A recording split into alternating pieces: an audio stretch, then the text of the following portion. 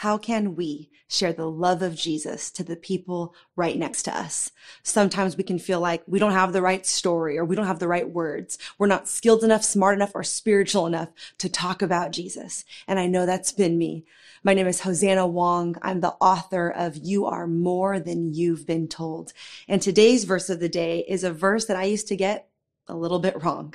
In Acts 1:8, Jesus says this, right before he ascends up to heaven, you will receive power when the Holy Spirit comes upon you, and you will be my witnesses in Jerusalem and in all Judea and Samaria and to the ends of the earth. Now, I love this verse, but I used to always put the emphasis at the end of the verse, thinking that now the only way to show God's love is to physically leave where I am to go places far from me. And some of us are called to do that. If that's you, do what God has called you to do. But physically changing your location was not the sole point of Jesus's commission, and it was not the order.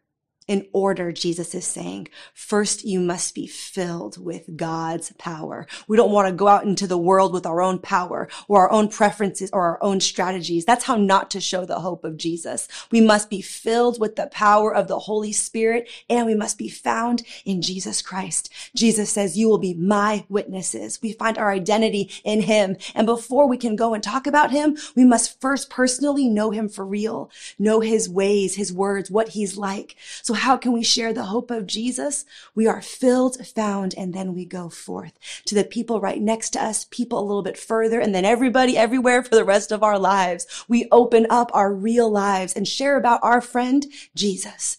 God is not calling you to be like or talk like anyone else. God wants to use your real story, your real personality to share about the hope of Jesus in your real relationships. You are more equipped than you know.